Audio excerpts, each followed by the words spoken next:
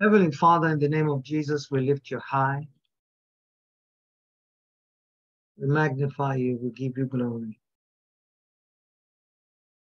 Thank you, Jesus. Our gathering together is unto you, not unto any man. Therefore, we welcome your sweet presence, Holy Spirit. We welcome your presence, Almighty God. We welcome your presence, Lord Jesus. Thank you that you will teach, you will instruct, you will encourage, you will correct, and you will comfort. Thank you for the anointing of the Holy Spirit.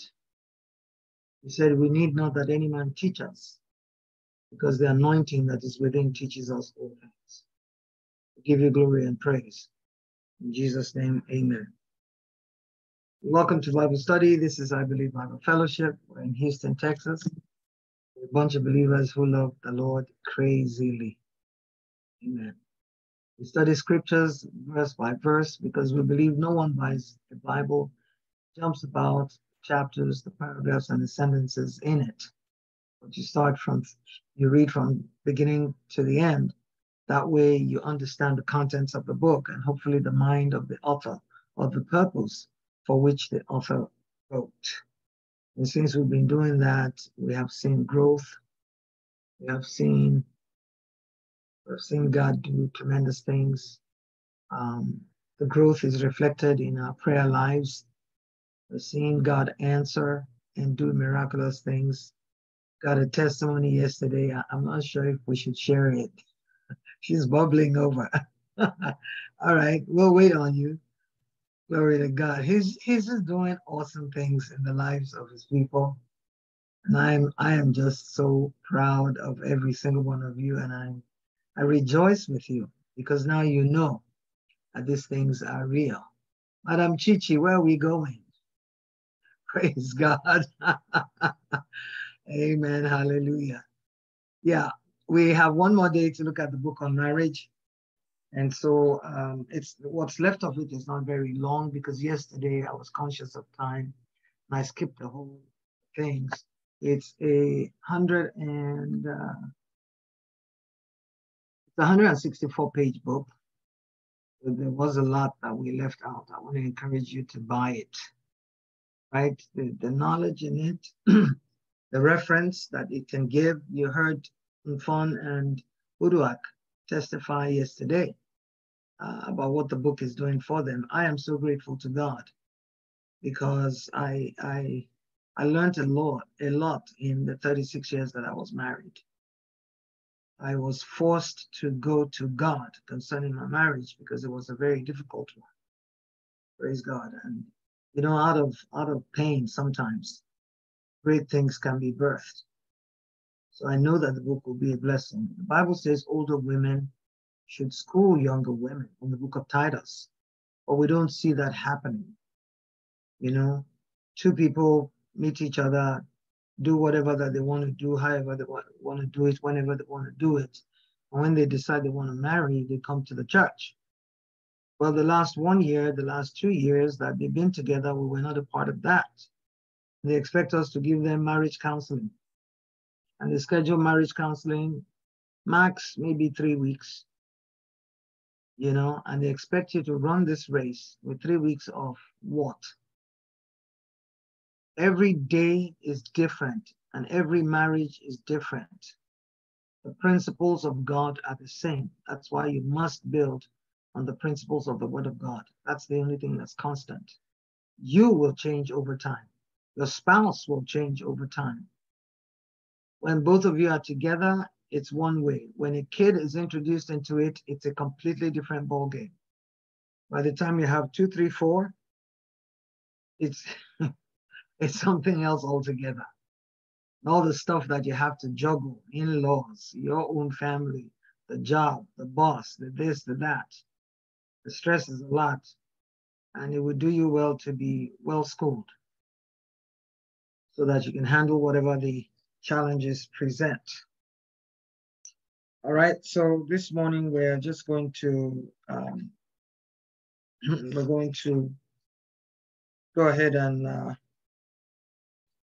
look at some of the things in sex when we talked about sex that I did not really mention. and then we'll look at the last part of the book. Praise God.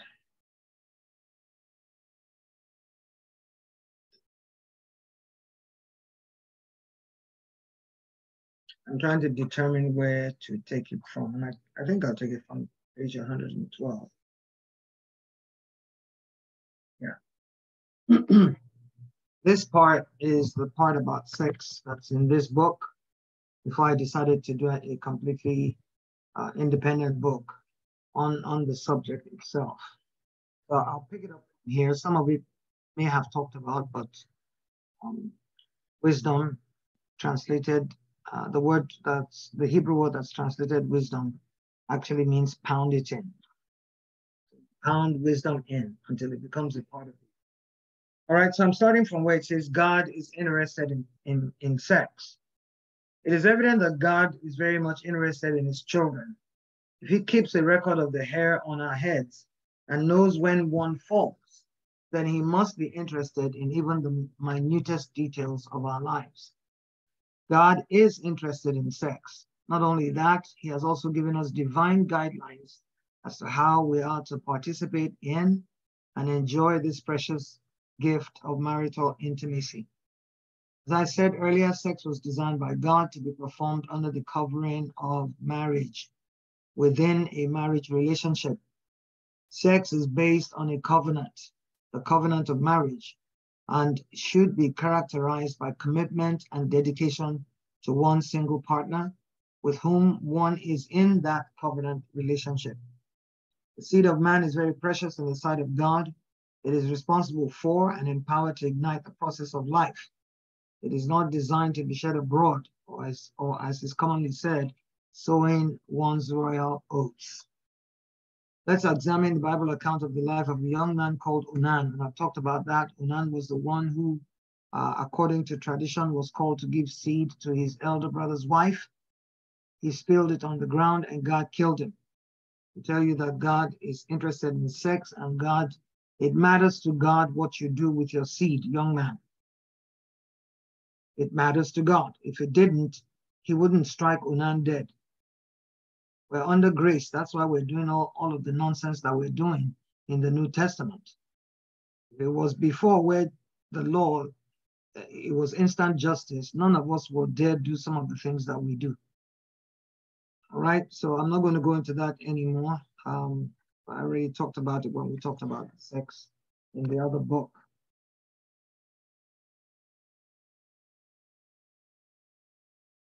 Of course, this angered God. He slew Onan, and so it lets us know that the seed of a man, indeed all men, seeing that we're ultimately accountable to God, whether saved or unsaved, is not to be sown carelessly or irresponsibly. Through the seed, God has entrusted an awesome responsibility to the man and the woman in marriage, that of procreating, and not only that, being custodians of eternal spirit beings, to the extent that we are responsible for the children that we bring into this world. Man is tripartite in nature. We are spirit beings, we possess a soul, we live inside a body. From the moment of conception, the spirit that has been alive with the Father unites with the body that is being formed. Jeremiah chapter 1 verse 5 makes us understand that. Even before we were formed in our mother's womb, we were in existence with God. God knew us. He was just waiting for mom and pop to get together and create the body. That eternal spirit, you, would need to be able to operate on planet Earth. This is the reason why abortion is abominable. It's an abomination before the Lord. Besides being a totally brutal and barbaric act towards a completely defenseless human being, killing the body, which is the fetus, it discounts the soul and the spirit, which is very much a part of the unborn child. Abortion does not take into consideration the soul, which is the seat of our affections, the mind, the will, emotions, and intellect. It does not stop to reckon with the soulish area and the excruciating pain in the body of the unborn, nor does it take into account the spirit of that child. Naked but not ashamed. I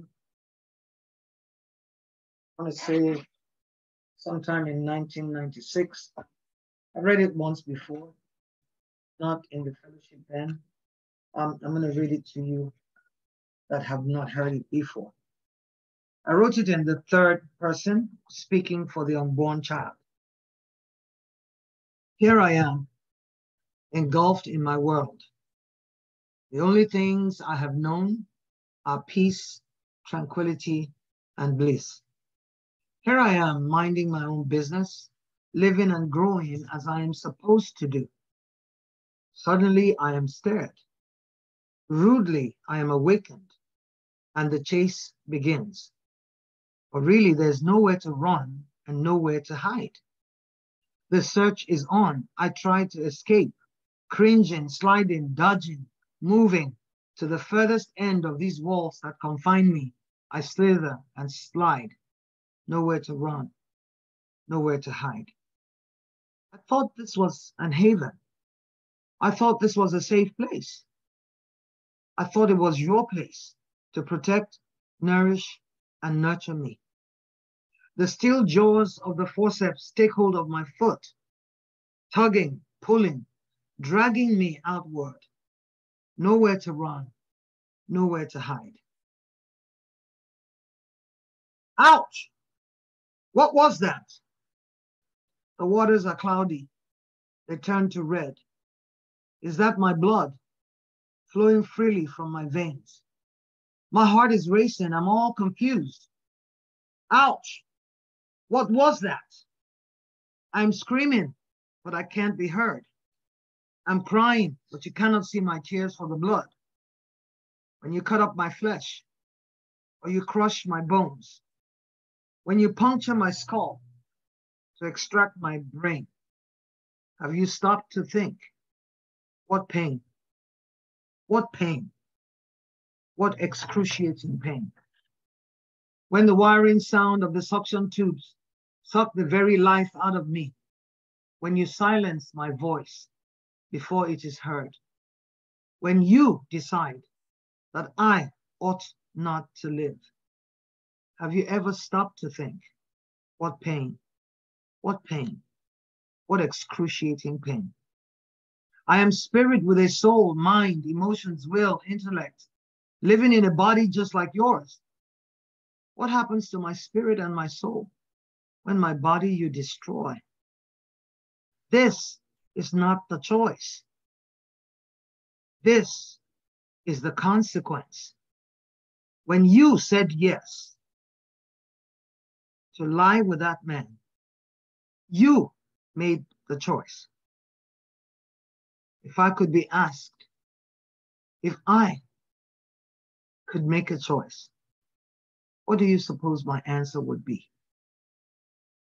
Let me live. Please, let me live.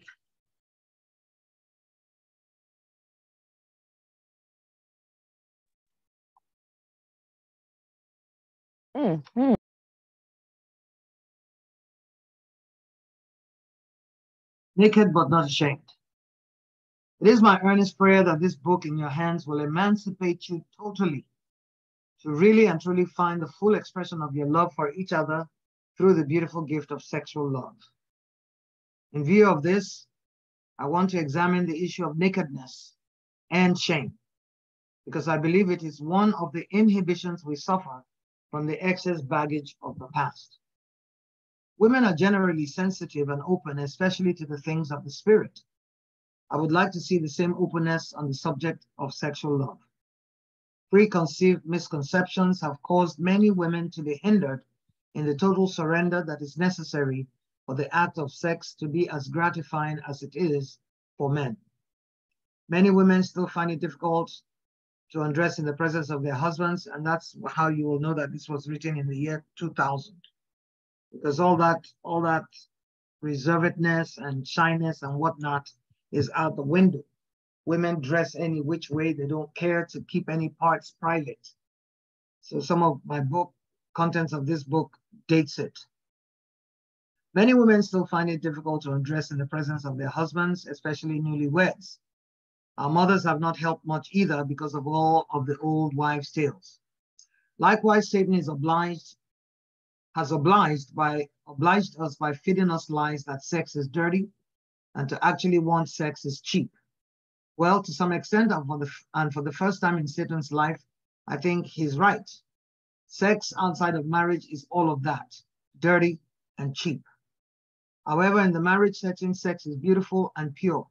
It is a God-given gift. It was the first blessing God pronounced on man. Sex was God's idea.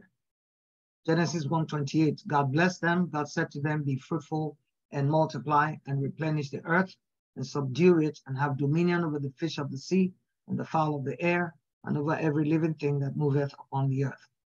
God has given us all things to freely enjoy. All. Sex is a part of all. Wait a moment.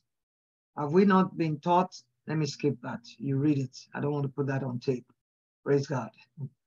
Where the Spirit of the Lord is, there is liberty. 2 Corinthians 3:17. So where the Spirit of the Lord is, there should be complete liberty in bed with your spouse. Right? You buy the book, you can read everything I'm skipping.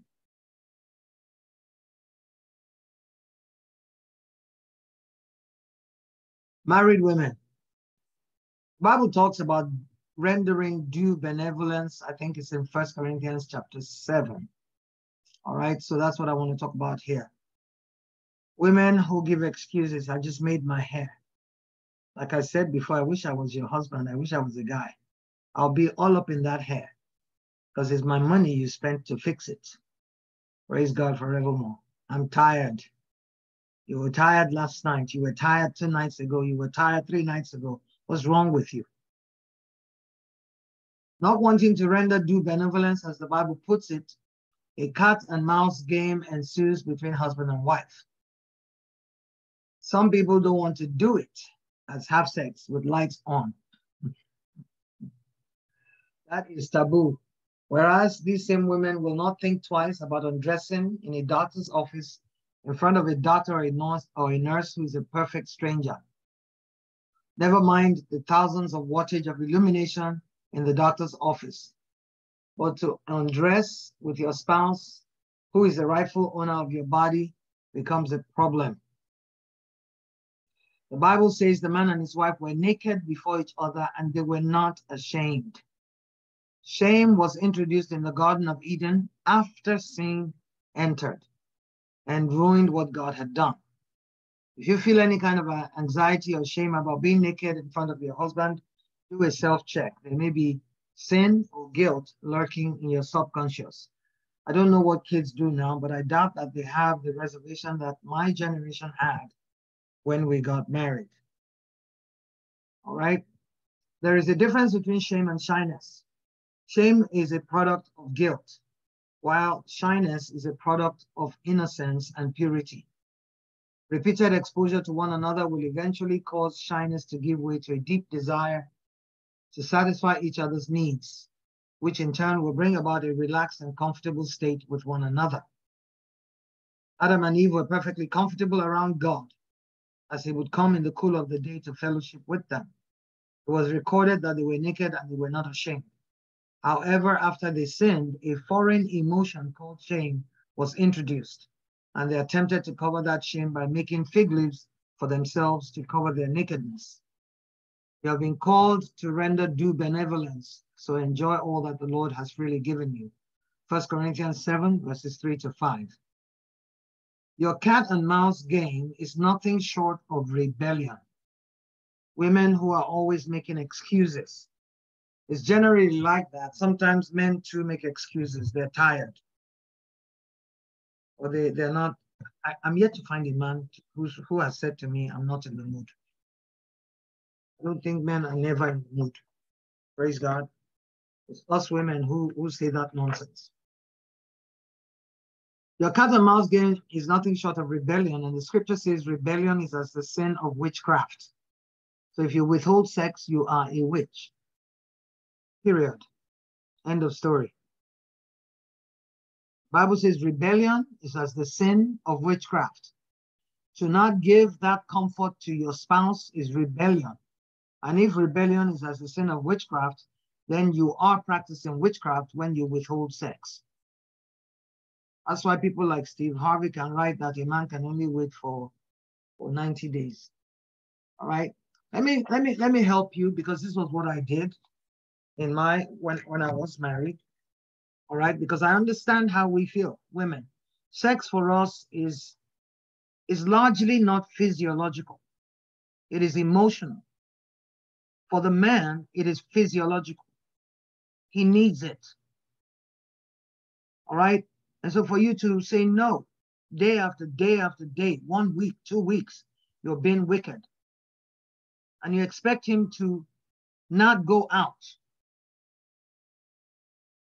It's not like a meal where he can go to a restaurant and buy himself whatever he wants to eat. If your body is the only body he's supposed to be with, how do you explain withholding sex from him for a week? And this was how I got over that hurdle. Okay. Biologically, I am told, I'm not a scientist, but I know I've read it, that it takes about 2 to 3 days for the semen in a man to replenish itself. That's not to say they cannot make love 2, 3 times a day, every day, especially when they're young. But it takes a minute for it to replenish itself. I said to myself, if I allow sex twice a week, that's like every 3 days. All right, that's just 8 times in a month. 8 times out of 30 days. What is my justification for withholding sex? 8 times 12 is 96. 96 times in a year. What is my justification? 96 days is how many months? Talk to me. 3 months. 3 months in a year. If you make love twice a week. Is that too much for your spouse to ask of you? 3 months out of a year. Well, maybe what I'm thinking or saying is not applicable anymore, because all these young people, they do all kinds of things now you can't even imagine. But wives, please stop driving their hearts to sin.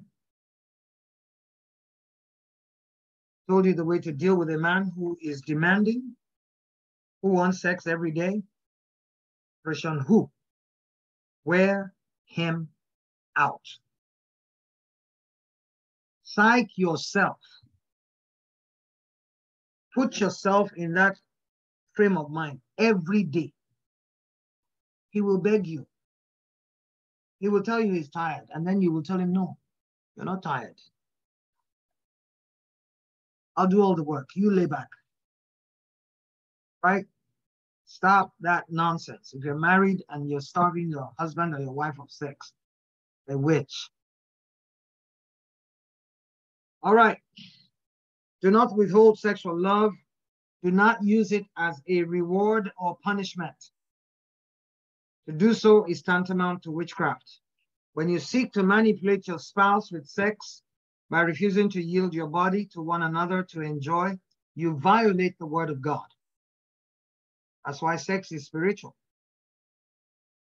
And you deprive each other of this gift from God. The Bible calls withholding of sexual love fraud. It says, defraud ye not one another. That's a very strong word. 1 Corinthians 7. To withhold sexual love is fraudulent. You are in rebellion and you are in sin if you starve your spouse with sex. It is written, the soul that sinneth, it shall die. Please look for that scripture and put it up. So you begin to die in the area of sexual love and you cannot enjoy it as you were designed to do. Death simply means the absence of life. Sex becomes a chore, it becomes a bother. You perfect the art of lying, feigning, dodging, excuses, sometimes lying, which roll off your lips with ease. Show me your sex life and I will show you how spiritual you are. There's nothing more spiritual in your marriage than the very act of sex. The only time God permits abstinence is when you go on a fast by mutual consent in order to abase the flesh, make the spirit more sensitive, and therefore pray more effectively. God is a covenant-keeping God. If you are his child, then you ought to be a covenant-keeping child of a covenant-keeping God. So get with it and live.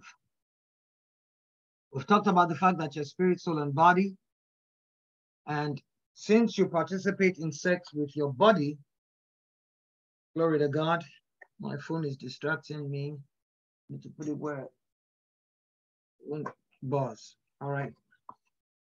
Since you participate in it with your body, you have to take care of your body. Right? Sense of smell and taste. You need to smell nice.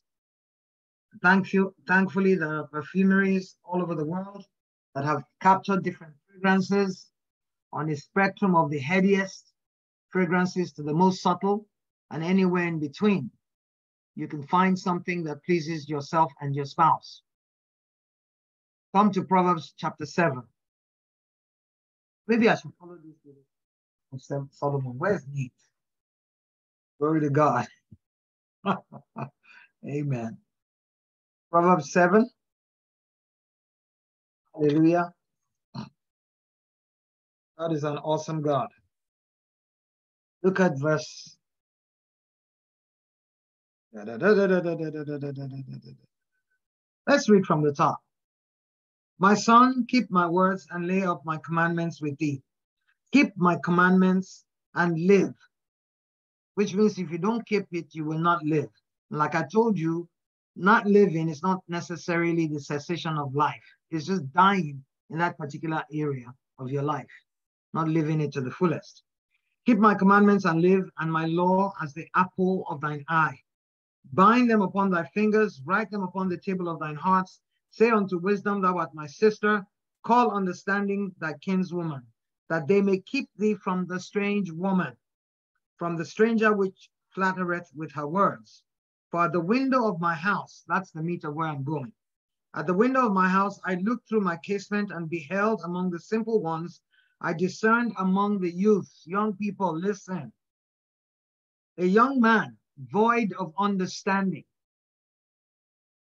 A young man void of understanding, passing through the street near her corner, and he went the way to her house. In the twilight, in the evening, in the black and dark night. And behold, there met him a woman with the attire of an harlot and subtle of heart. She's loud and stubborn. Her feet abide not in her house. Now is she without, that's outside, now in the streets, and lies in wait at every corner. So she caught this young man and kissed him, and with an impudent face said to him, I have peace offerings with me this day. I have paid my vows. Therefore came I forth to meet thee diligently to seek thy face, and I have found thee. She appears to know God. She appears to go to church. She's paid her offerings. She's fulfilled her vows. She looks like it, sounds like it, talks like it, but she's not the real deal. Verse 16, I have decked my bed with coverings of tapestry, with carved works, with fine linen of Egypt. I have perfumed my bed with myrrh, aloes, and cinnamon. Come, let us take our fill of love until the morning. Let us solace ourselves with loves. For the good man, my husband, is not at home. He's gone on a long journey. He hath taken a bag of money with him, and will come home at the day appointed. With much fair speech, she caused him to yield. With the flattering of her lips, she forced him. He goeth after her straightway, as an ox goeth to slaughter, or as a fool, direction of the stocks. till a dart strike through his liver, as a bird hasteth to the snare, and knoweth not that it is for his life. Hearken now unto me, therefore, O ye children, and attend to the words of my mouth. Let not thine heart decline to her ways, go not astray in her paths. For she hath cast down many wounded, yea, many strong men have been slain by her. Her house is the way to hell, going down to the chambers of death. That's what the word has to say about adultery. Talking about perfuming your bed. I have decked my bed with coverings of tapestry, with carved works, with fine linen. I just read it to you. The Lord Jesus has told us in a parable of the unjust steward to be wise as a serpent and gentle as doves. He said, Luke 16:8b part, for the children of this world are in their generation wiser than the children of light. The woman in Proverbs 7 perfumes her bed with myrrh, aloes, and cinnamon, and makes her bed as inviting as she possibly can. Can we as women of God do any less? Song of Solomon, chapter 1, verse 2, talks about his kisses. Let him kiss me with the kisses of his mouth, for his love is better than wine. Onions, garlic, all of those things, does it turn your spouse off? Why do you eat or cook with it? I'm speaking to the women now, but it's applicable to everybody. I know Grandma has sung the unparalleled benefits of raw onions and garlic and how it gives you good eyesight and longevity of life. What would you need good eyesight and longevity of life for when your spouse is gone? What about simple hygiene, bad breath? Do you see your dentist regularly to take care of those cavities? Can your spouse safely approach you with the kisses of his mouth? Said in Song of Solomon 1:2, without him keeling over. Let it be the freshness of your breath that knocks him over, and not the odor of uncomely breath. There are lipsticks that are flavored, mint to wild cherry to strawberry. Name it and it is available. Talking about your sense of smell and your sense of taste. Make yourself attractive. It goes both ways, not just for the women alone. Sense of touch. Is your wife, is your spouse at liberty to explore? Or are there military zones? Areas that are out of bounds. Praise God.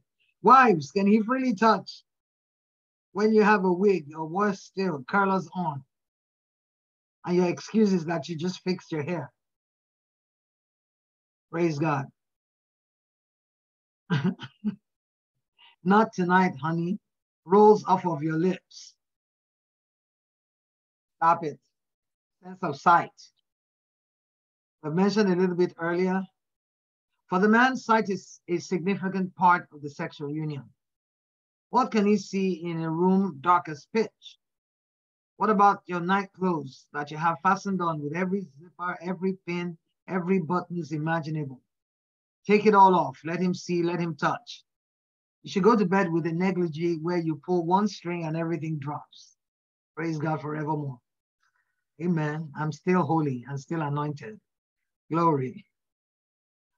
For man, sight is significant. Experimenting with premarital sex has the danger of building in the subconscious a hiding or a sneaking around mentality that is only comfortable in the dark.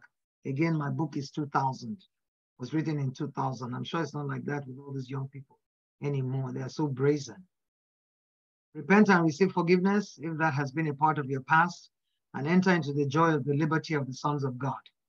We have been called unto liberty, Galatians 5:13. We cannot use that liberty to gratify the desires of the flesh. We must serve one another in love. While sight may be so important to the man and light is required to see, he must in turn be sensitive and considerate of his wife's delicate feelings. The fact that he needs light does not warrant stadium capacity lights. Oh my God. Lighting can enhance the experience, and other thoughtful measures like good, adequate locks on the door to protect and ensure privacy, a strong, sturdy bed that does not creak, clothing, energy, sheets, music can be implemented to add to the comfort level of the experience, sense of hearing. The importance of hearing cannot be overemphasized. We are raised in an environment that lays so much emphasis on feedback. We demand and offer feedback as essential communication from your dealings at work with the boss and colleagues to dealing with school staff, the gas pump attendant, the grocery clerk, and all that. Word of God lays emphasis on hearing as well, because what you hear affects your thoughts. Your thoughts affect your attitude. Your attitude ultimately affects your actions. Faith comes by hearing, and hearing by the word of God. Romans 10:17. Talk to her. Talk to him. Let your spouse know what you're feeling, how they are doing, what they can do better, what they want. Sometimes women tend to be silent. We expect our husbands to know what we want, and when he does not do what we want, we get upset. That's typical of women. Do not feel like that takes away from the experience. If your spouse has led a godly, decent life, how in the world do you expect him to know what to do? Learn and grow together. We have been programmed. All of these are not relevant anymore, but it's in the book for those that it is still relevant for. I know a few people who are still keeping themselves. We have been programmed not to ask for sex. Our subconscious minds have believed a lie that asking cheapens us, talking to women. Break loose of all those lies. Begin what I call Operation Who, wear him out. Words have creative power. I can paint a picture with words, and you will capture it with a vivid imagination. Know that the power of the Spirit of God is present to create, and those tender words of endearment that you speak to one another, he can use. This is one reason why sexual love has healing power. You cannot stay mad at a spouse that you've just been intimate with. It is one sure way to not let the sun go down upon your anger. I am not saying that sex is to be used to sweep issues under the carpet. Unfortunately, men have a tendency to want to do this. All I'm saying is that it aids in the healing process, makes it faster, it forges a closeness that allows the unsavory situation to die out. Continue to have sex even when issues are not even when issues are unresolved. I know this sounds impossible for most women because our emotions play a significant part in our sex drive, but the answer to that is simple. What is the answer? Compartmentalize. Ladies, let me let you into a secret. I have found out that while we lump issues on our minds together, men tend to compartmentalize issues. In their minds, one issue has nothing to do with the other. This is why there might be an unresolved matter between you both, and perhaps you have even indulged in a quarrel, but your husband will be ready at the drop of a hat to make love to you. Men have a way of keeping issues separate in their minds. For us, it's the opposite. It's the opposite. Sex later at night. Sex later at night starts at the breakfast table. We expect attention from our husbands, not only at bedtime, but from the morning before leaving for work. Learn this. Compartmentalization will help you locate and confine issues so that they do not spill over into other areas. We must learn to submit ourselves one to another, as the scriptures prescribe in Ephesians 5:21. If you will not submit your body, you will not submit your soul. When you stop having sex, you allow the spirit of Jezebel to enter, and the manipulation and the control is set into the relationship. Next, stay attractive to one another. There's a general tendency to let yourself go after marriage or the birth of children. Really and truly, in this present age we live in, we have no excuse for that. Get in the gym. Get into some kind of exercise program. Practice good eating habits. Take adequate rest. Keep your body healthy and fit. Scripture says bodily exercise profiteth little. It does not say it does not profit, only that it profits little. Remember, your body is the temple of the Holy Spirit. You must keep it holy. Sins of indulgence like gluttony must be held in check. One of the rare occasions that we see the Lord Jesus Christ was furious when he reacted to how the temple of God was being used.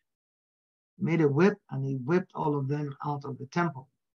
If he would do that with a physical building, how do you think he feels with your body that you abuse every day by eating what you ought not to eat, drinking what you ought not to drink, and generally not taking care of your body, which is the temple of the Holy Ghost.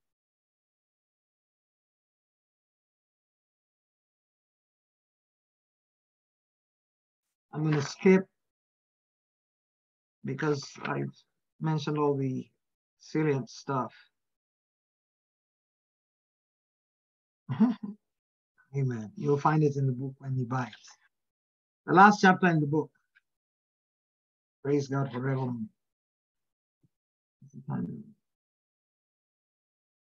Thank you, Lord.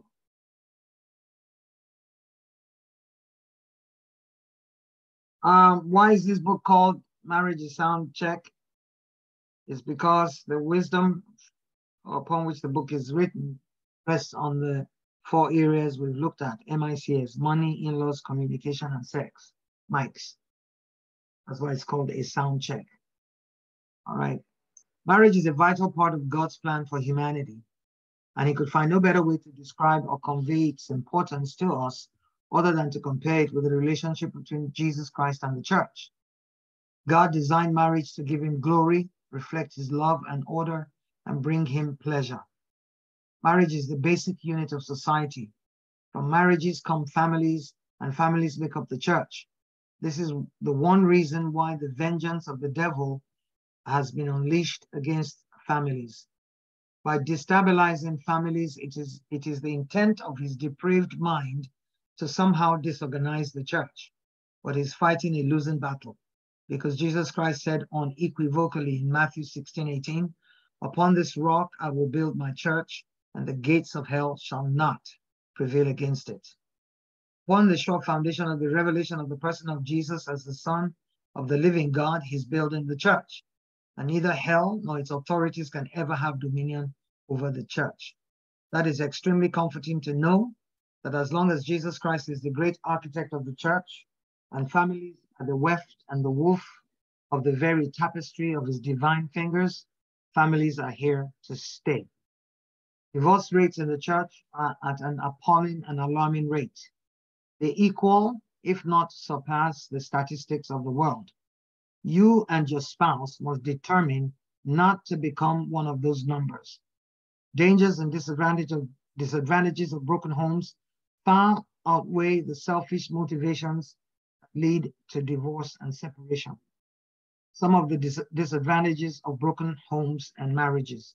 Number 1, deep emotional and psychological scars on all concerned. Everyone, whether you're the one that walked away or not. Everyone, the husband, the wife, children, extended family, relations, and friends are all affected when a marriage breaks down, especially when marriage has weathered a significant number of years. The attendant problems include, but are not limited to: 1, insecurity. Insecurity, especially for the wife that is left and for the children of the marriage. 2, rejection. Feelings of rejection, low self-esteem, depression, and other negative emotional conditions. Anger and hatred. Anger and hatred directed towards the deserting spouse. Anger from the children towards either or both of the spouses, depending on whom they perceive to be responsible for the breakup. Fear of the unknown. Fear of having to face the future alone. Fear of raising the children alone.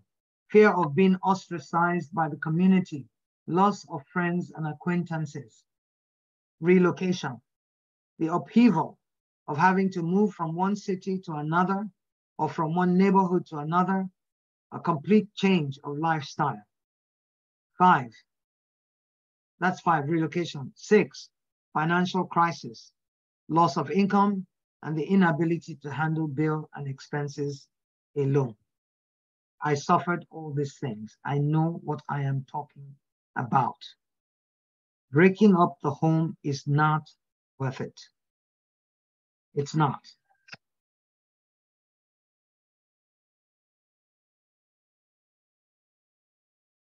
Number 2, I was number 1 that had 6 parts. Number 2, confusion and hurt. Feelings of failure, feelings of confusion, feelings of hurt. A roller coaster of emotions that is difficult to sort through. unanswered questions, and myriads of problems emanating from the tearing apart of two souls, fitly knit, and two spirits that God joined as one. 3, the shipwrecking of the spiritual walk and faith of the family. The children are particularly more vulnerable in this area. Having been taught Christian values, there is difficulty in marrying what they have been taught and what they are now involuntarily thrust into. If care is not taken, many of the children may invariably end up in the world or in the wrong kind of relationship. Jesus Christ said in John 10:10, the thief comes to steal, to kill, and to destroy. I am come that you might have life and have it more abundantly. You can have this abundant life in your marriage. The thief here is Satan, the devil. His major target is the family. It is the most effective way to affect an entire generation of children and ultimately the society. In the 60s, with the advent of the hippie culture, a godless generation was birthed, with loose values and a rebellion from any moral values held in esteem by the older generation. A slow desensitization of the minds of this generation began to infiltrate every facet of society. Notable of this was the media and what Satan succeeded in accomplishing. A quick example is television programming. Witchcraft was repackaged and presented to the masses as harmless sitcoms with programs like I Dream of Jeannie, Bewitched, Addams Family. Think about it. Why would a creepy show such as that be called Addams Family? And they spell the Addams with 2 Ds. When the first man God created, God called Adam. Is there something else we should be taking a closer look at? I think so. People read Harry Potter. People consult Ouija boards. People consult tarot card readers. People consult crystal ball gazers. Christians, and they don't think it's wrong. They don't know it's wrong. These kinds of programs paved way for more evil programs and movies that Hollywood now churns out. Each program and subsequent ones striving to outdo the former in terms of how evil they can be. I wrote this in 2000. You can imagine where we are now. The capture of this generation of the 60s led to the birth of what the media calls baby boomers, and that's my generation. A permissive, hedonistic generation who are now the parents of the nameless, faceless, godless generation called Gen X. Now they are millennials and Generation Z. The depravity has worsened through the generations. The introduction of pot, marijuana, weed, psychedelic drugs in the 60s, and subsequent infiltration of harder drugs like heroin, cocaine, etc., exacerbated an already worsening situation in the American society. Abundant life is available for you and your family, just as Satan cleverly captured a generation back in the 60s, the resultant effects of which the church is now having to contend with in the field of evangelism. Even so, we as believers and heads of families, men, must strive to keep our homes in order, raise God-fearing children, will turn the tide of things and influence their peers for the kingdom of God.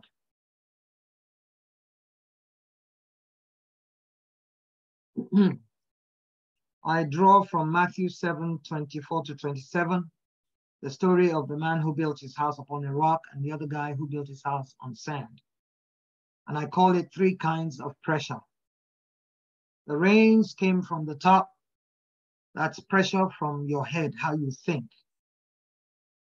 The floods gathered around the house. That's pressure from your foundation, your family background, the things you've learned, the things you've read, where you're coming from. And then the winds that blew is pressure all around you. What your friends are telling you, what your peers are telling you, you're a fool, you're letting your wife control you, and so on and so forth. You must understand that pressure comes in those 3 dimensions, from the top, from the foundation, and from around you. And you must look. In my family, especially in the Johnson family, I doubt that I can count on 5 fingers folks whose marriages lasted till death do us part. I doubt it. I only know of one, George and his wife, that died last year. It's horrible.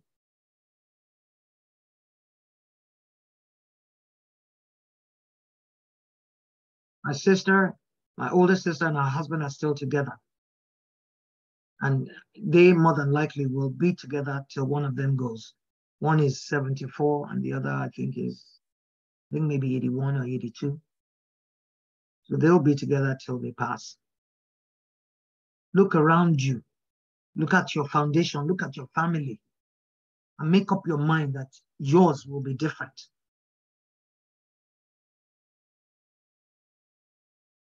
We all have every reason to walk out of whatever.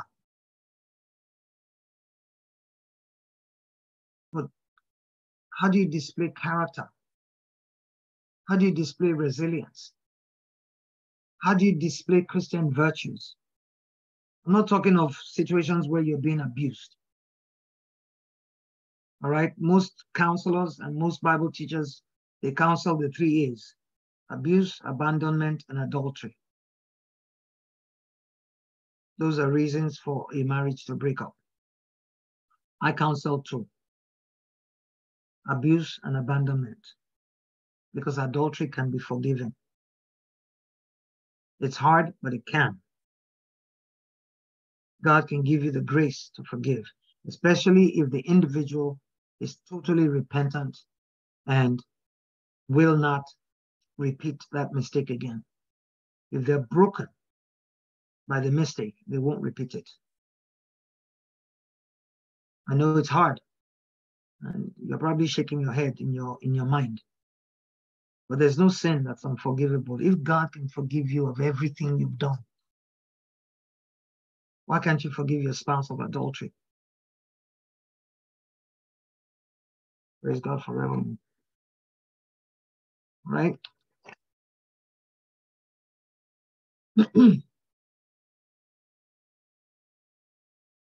Talk about submission. Submission is power. God designed for there to be checks and balances within the marriage so that there will not be an abuse of power. So what some powers of headship are vested in the man, the power of followership in the form of submission is vested in the woman. If a husband looks back and his wife is not submitted to him, he's not leading. He's merely taking a walk. The woman is called to submission. It doesn't mean you're subservient. It doesn't mean you're inferior. It doesn't mean you're stupid. It doesn't mean you don't have brains. As a matter of fact, you might be smarter than the person you're married to. It's not about any of those things. It's about order. Right? The man cannot lead if the woman will not follow. So there's power in submission. It's like the head and the neck. Have you ever slept on your pillow in a funny way and you woke up with a crook in the neck and you go about the house doing one of these? Can the head turn? Because the neck is sick? It won't. So there's a balance of power the way God has structured it. Headship vested in the man, followership vested in you. Both are powerful. Right? If the man is the head and you're the neck, I'm sure you will agree that you wield awesome power. Because if the neck will not turn, the head cannot go in the required direction. All right, I talk about, thank you, Lord.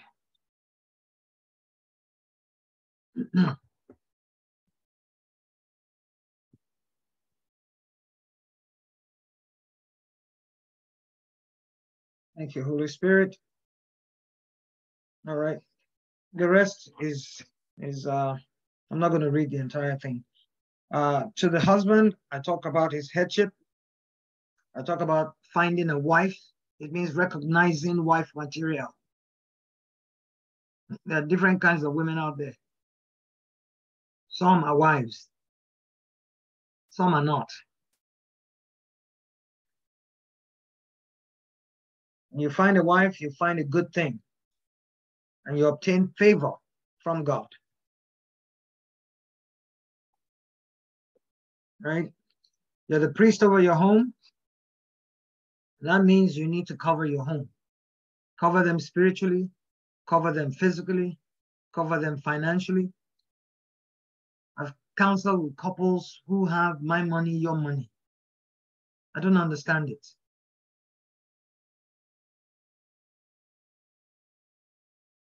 Discipline. This is the discipline of your children. I hope you know that it's not of your wife. It's on you to discipline them.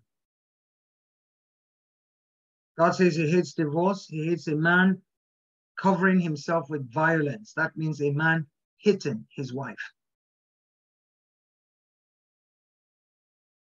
The authority of your wife to discipline the children is derived from you. You must uphold her authority. Don't change or alter her instructions that have been passed to the children. If you disagree with what she said or done, settle that in the privacy of your bedroom, and then she will go back out and look for a way to address the situation. The children must always see one united front. This is not to say you cannot overturn what she has said, but you convey a wrong impression to the children, especially when they are teens. The next time she tells them to do something, they won't take her seriously because they know you will come right behind her to cancel what she said. Don't keep sending the children to your wife for disciplinary measures. Makes them to see you as the goody two-shoes and your wife as the hard one and the unyielding one and the unbending one. When you point them to the wrong authority, you abdicate your rightful place within the home. You also cause the children to perceive their mother as the one in charge. The next responsibility God gives you as a husband is to be the provider. He calls you to be the leader. A leader motivates. He doesn't manipulate. A leader does not drive. A leader leads. Isaiah 40:11b says, the Lord gently leads those that are with young. The shepherd knows how to treat a pregnant sheep. He knows how to treat a sheep with little lambs. He doesn't treat them the same way he treats the male ones, and he doesn't treat them the way he treats even the female healthy ones. By example, show what needs to be done and how it should be done. Don't sit and throw orders around. That type of leadership only elicits murmuring, complaint, and ultimately rebellion. Do not demand submission either. Submission flows naturally out of your wife in response to your capable, loving leadership. A leader instructs. Okay? He motivates, he instructs. A leader leads by example. So you do it with the child. And then the last word that I added concerning divorce. You may wonder why the mention of divorce in the book on marriage, written with the intention to help couples chart a course for a successful godly marriage. The truth of the matter is that life happens. When I first wrote this book more than 20 years ago, I was happily married, or so I thought. Apparently, he was unhappy in the marriage, been for quite some time, to the extent that he was no longer willing to keep trying. Whatever the case is, I am no longer married to him, and what that has afforded me is the ability to speak authoritatively from both sides of the fence. There are many reasons why husbands and wives throw in the proverbial towel, regardless of what God has expressly said in the Bible. Although one might argue that contextually God was speaking to the children of the priests of Israel. Some of these reasons may be as a result of abuse, emotional, psychological, neglect, physical, verbal, financial, infidelity, or other external interference. The Word of God is not silent on any of these issues as is recorded in scriptures. I cite Malachi 2:14-16 there. Sadly, the society we now live in and all the attendant problems of this modern world put incredible pressure on Christian families. The desensitization to the real meaning of and the agitation for equality was the beginning of the breakdown of the traditional Christian family, where wives were the primary caregivers and were in direct control of the upbringing of the children in the family. It is the same lie and deception Eve bought into when the serpent beguiled her in the Garden of Eden. If she was confident in her identity, she should have told the serpent that she was already made in the image and likeness of God and did not need a piece of fruit to know that fact. Women obviously saw more value in going out to work outside of the home than staying at home to raise the children. Clamor for equality was misunderstood because it's not what you do that defines you, but who you are. Having both parents working outside the home created myriads of problems as children were left to caregivers. Worse still, they became latchkey kids. The resultant effect of that being unsupervised kids growing up on their own. Being out at the workplace all day also led to an increase in infidelity on the part of both husbands and wives. Home began to suffer as relationships deteriorated, and the rest, as they say, is history. Looking back now, I can tell you that the reasons we fought in the marriage are so stupid. You look back and wonder why. Selfishness, not preferring one another, the influence of extended family, financial pressures, as we were a one-income family at his insistence that I stay at home. I was one of those wives who stayed home kicking and scratching. But I look back today and thank God for the opportunity to have been the primary influence in the lives of my children. The secret to staying the course is as simple as following these 3 steps. 1, choose each other daily. Make a conscious, not even effort, let it be a conscious thing to choose your spouse daily. Apostle Paul said, I die daily. Die to self daily. Die to flesh daily. Die to the enticement of the world daily. It's a daily decision. If you do that daily, it will become months. It will become years. It will become decades. And you'll be able to stay with the woman that you first loved and married. Man that you first loved and married. Luke 9:23, if any man will come after me, let him deny himself, take up his cross daily, and follow me. For whosoever will save his life shall lose it.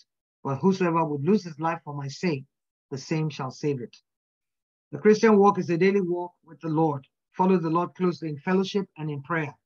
Depend on him for his wisdom and his strength. Living through the marriage requires a daily sacrifice of denying the self. It will take help from God to do that daily. As Apostle Paul said in 1 Corinthians 15:31, I die daily. Self-preservation, choosing oneself above one's spouse, is a sure way to begin to hold grudges and operate in unforgiveness. The Lord taught me that marriage is a giant boulder. When couples allow problems and issues to chip at the boulder incessantly, a weathering of sorts begins to chip at the boulder until all that is left is a pebble. By that time, there is nothing left of the boulder. This is why in counseling, I've heard many couples say, we no longer have anything in common. We don't talk. Marriage takes work. You have to work at it to make it work. Number 2, control external influences. I can tell you without a shadow of doubt that external influences played a major role in the dissolution of my marriage. From the time we were married, it was a running battle with my in-laws. The inability to firmly but lovingly put them in their place resulted in a wearing down of any resolve to stay the course. Friends and family members must learn that they are not a part of the union. They must be committed to the success of the marriage and do all within their power to observe the union. If they persist in interfering, then both husband and wife should not hesitate to surgically excise such meddling individuals. As number 3, study the scriptures and pray together. As difficult as this may be, especially when things are headed south, Both of you must keep doing this together. Give God the opportunity to help you through your challenges and bring to an end the slippery slope towards separation and divorce. You cannot have your own Jesus and he or she his or her own Jesus. Both of you must set aside self and allow God to bring about the answer as you pray and study scriptures together. Through wisdom, a house is builded. By understanding, it is established. And by financial knowledge, the Bible doesn't say so, but it's a particular repository of knowledge. By financial knowledge, its chambers are filled with pleasant riches. Proverbs 24, 3 and 4. God's word clearly states that it takes understanding to establish a home. Therefore, both of you are fully committed, keen into understanding of each other's likes or hang-ups. Review the chapter on effective communication, and may the Lord help you both in Jesus' name. Amen. Questions and discussions?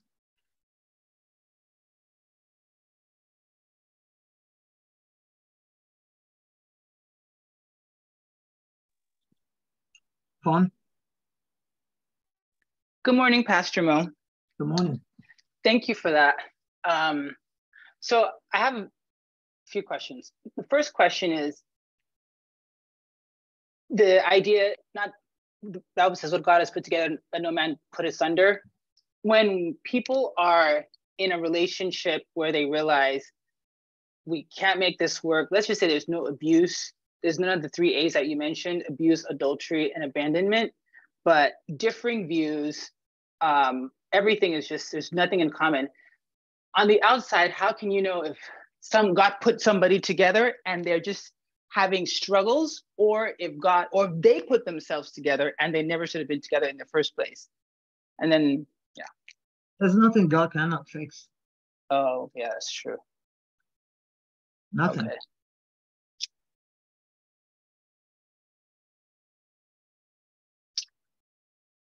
And so if they value what marriage is, if they know what marriage is, and they value God's mind and God's wisdom, and their children involved, then they just got to go to God.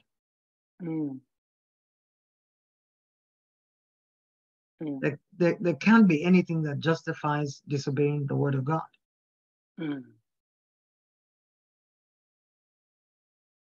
Especially when God has clearly spoken about an issue. Go to the word and submit to the word. Oh, okay. That's a good answer. Thank you. Chichi. Hi, Mama Mo. So my question, and good morning, family. My question is, who did you say wrote, excuse me if it's not a poem. You read something earlier. It sounded like a poem. Who wrote that? I wrote it. It's my poem. OMG. You know what spoke to me instantly when you were reading it? That could be something you do in your studio and advertise it. We can have poetry night. I actually wrote it as my finals because I took a course in TV production. I stayed at home for 23 years. And I picked up all kinds of things just to fill my time, because he would leave for work at 6, the kids would leave at 8 to go to school, and they wouldn't be back till 4. So I was by myself. So I picked up all kinds of things. I'm a CCNA, a Cisco Certified Network. I took a course in TV production, and that was supposed to be my finals. I was going to actually write it and film it. And speak in the voice of the child. But I couldn't find anyone to animate it for me. And so I just wrote it, and I didn't bother to film it. Well, it's never too late, too, because it was magnificent. Even Bridget was saying that she felt it. She felt it to tears. Like, it was beautiful. Like, you could really get creative with the studio with that. With some music softly playing in the background, you know? Oh, well. Yeah. Whatever. Well, whatever. We'll see. God bless you. Amen, and you too. Laurie. I want to just thank you. You wouldn't believe how applicable this was to a telephone call I just got from my son, who was like just so angry about so many things. And because of what we spoke about yesterday, I spoke to him about things. So he raised me to a challenge, but God's going to have to take care of that. He was very angry, and he said, well, Mom, if you can find a woman of that quality, when I come out of prison, I will make sure that I follow the values of what you have just spoken to me about. Well, I'm going to send him your book on marriage. And I'm going to pray that it helps to instill a new sense of responsibility in him. He said, I don't believe that any woman like that will be existent, that I can, someday marry and call my wife. How old is Mark? Mark is 29 years old. Oh, he's got all of his life in front of him. Well, he thinks it's done. He thinks it's done. He's coming out of that place. Yes. He's a completely changed man. And he will preach the gospel. Well, we got to keep praying for him. And we will. I am telling you prophetically that having come in contact with this ministry, he will preach the gospel. I was scared today because, yes, you know that he is a product of divorce, and all of the three things that you said were possibly reasons for divorce applied to our lives, but all of the other things that you said that happen in a family, I tried through prayer to battle those, and I was not successful. And I just feel so relieved that at least I know that in my heart I did the right thing, because I have, my friend Christine, and it just so happens that she knows how much marriage meant to me, and that I still cry about the dissolution of my own marriage. So I just pray that God has us covered. While in prison, Mark actually told me one day, I think Dad regrets everything that ever happened. And it doesn't make me jump for joy, but it does give a sense of release, and has taken the burden of my decision. I'm giving it to God. I'm laying it at the cross. So thank you, Pastor Mo. I love you. Love you too. God bless you. Kathy M., since we have two Kathys now. Good morning, everybody. Good morning, Pastor Mo. Good morning. You answered one of my questions yesterday about the death and remarriage in order for me to remarry. But my question today is basically about faith. Or forgiveness.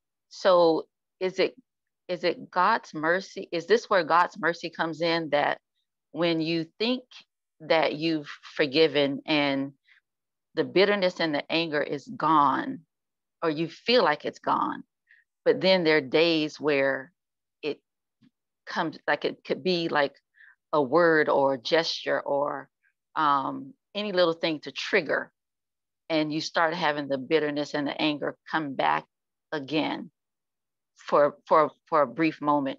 Is that where his grace and mercy comes in? All right, let me answer you this way. To the extent that you're not an imbecile or brain damaged, you won't forget the things done to you. If it was an abusive relationship, beating you up, slapping you up, locking you up, depriving you of money or food or whatever crazy things an abusive husband does, you can't forget it. It's there. But what does it do to you on the insides? That's when you know that you're free. See?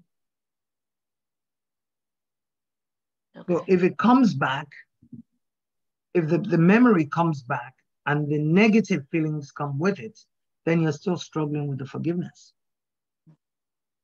But if the memory comes back, and rather than all the bitter feelings coming back, you are grateful to God that you came out alive. You are thankful to God that, look at me now, then you have truly forgiven and released, because it's not stirring up all the garbage. See? And if you're still feeling angry or bitter, then you need to go to God and ask him to help you. Okay. And you begin to confess. Faith comes by hearing. You need to begin to confess. Okay. It was ignorance on his part. Okay. If he knew better, he would do better. Okay. Lord, I pray for John Doe. And I ask that you release me from whatever. See, when you pray for him, it changes your heart. Yes. It's not possible to pray for someone and you're still mad at them. Mm-mm. Okay. So also remember that unforgiveness hurts you. Yes, it does. Not them. So for my own sake, I will forgive you quickly. I don't want to deal with any garbage. Okay. Yeah. Okay, thank you. Welcome. All right, I don't see any other hands up. I guess we're done. Tomorrow we're going to go to the third book, Out of Darkness into Light. Again, I want to encourage you to come. There's a lot to learn in that book. How to be strong in the Lord, how to understand what you just went through or what you went through when you got born again, what your rights and your privileges are, how to disciple yourself, and how to disciple others. It's in the book, Christian Growth and Maturity. It's the central theme of the book. All right. Jay, do we have any announcements? Dawn, do we have any announcements? Offering. All right. We are asking. We're asking that people give offering. It's needed. All right, for us to be able to meet the bills. That's all I'm going to say. Spirit of God will speak to you. You do the needful. Our mortgage is $5,000 a month, and we don't even get it. And I really want to start deliverance. I just don't have the foot soldiers to be able to start that ministry. And this morning, I woke up pretty early. I was up as early as 4. I was praying, and it just came to me that there'd be a lot of people who need it. Mm-hmm. I can't really start deliverance ministry without having a team in place. And most certainly we need men, because if ever there is a manifestation, any demonic manifestation, women can't handle it. Because they get so strong, it's unbelievable when those demons begin to manifest. But it is well. By following his spirit, he will lead. So I ask that you give, text IBBC give to this number 54244. I know that you can also Zelle.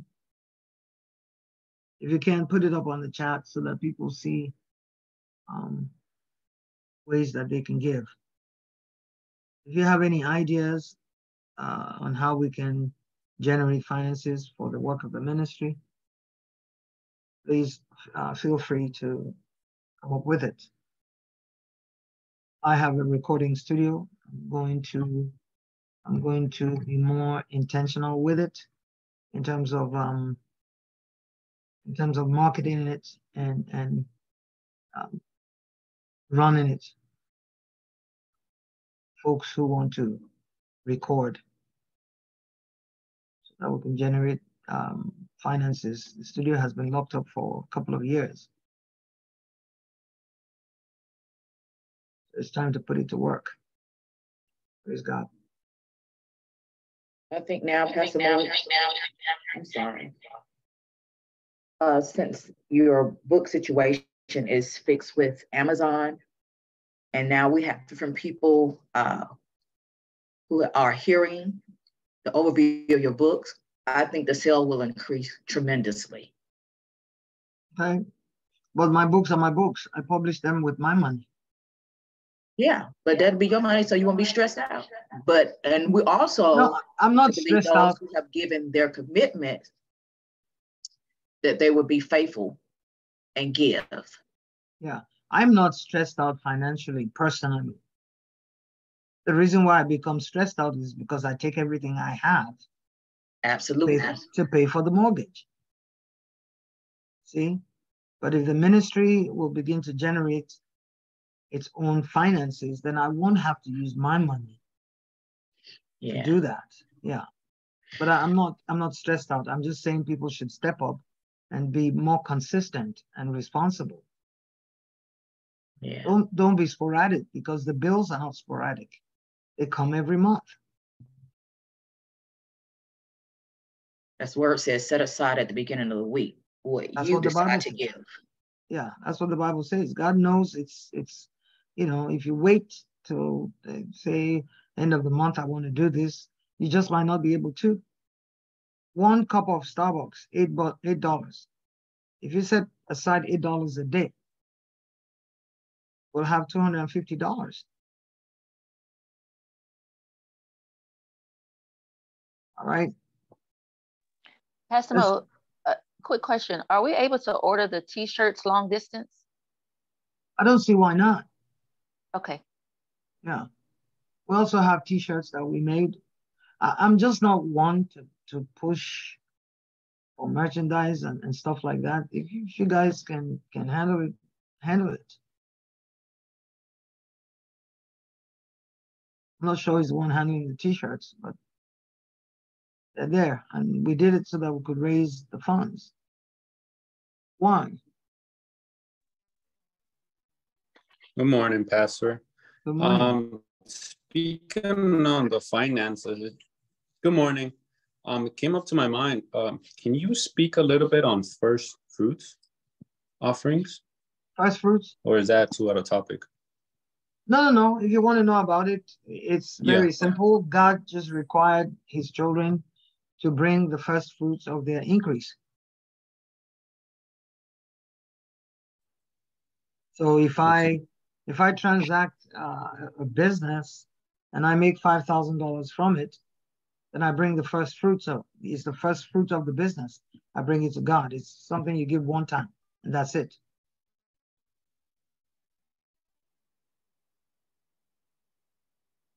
You understand? First fruits is not something you give all the time. So it would be like the whole,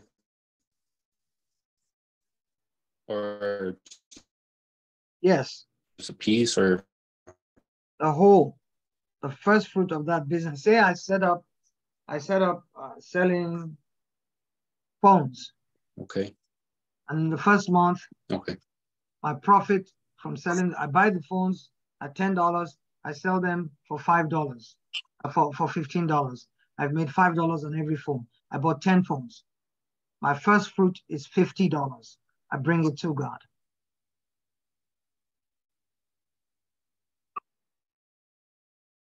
You understand?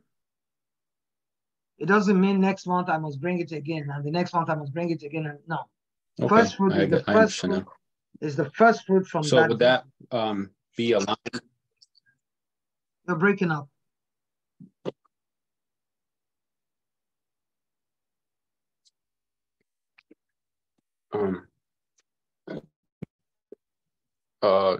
Is it better now? You're breaking up. I can't make out anything you're saying. You want to put it in the chat? Sorry. I can hear you, but it's kind of garbled. I'm in the garage. Can't make it out. Okay. It's okay. I know that some pastors and some churches expect first fruits every month. No. That's not accurate. Thank you. The tithe is constant. First fruit is the first fruit from that business concern. And that's it. God is not mean. Why would you ask for first fruit every month, ask for tithes every month, ask for offering every month? No.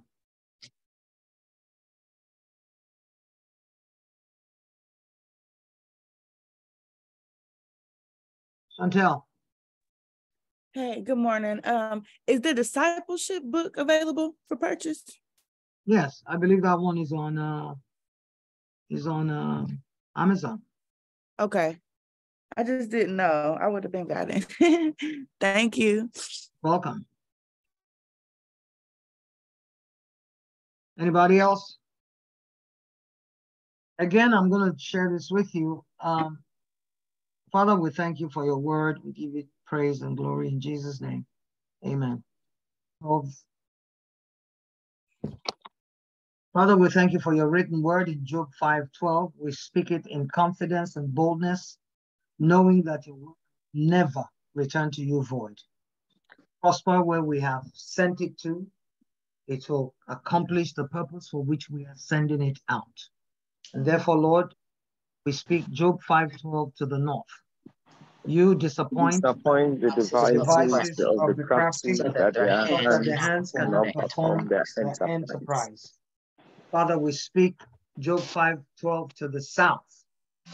You disappoint the devices of the crafty, so that their Their hands cannot perform their enterprise.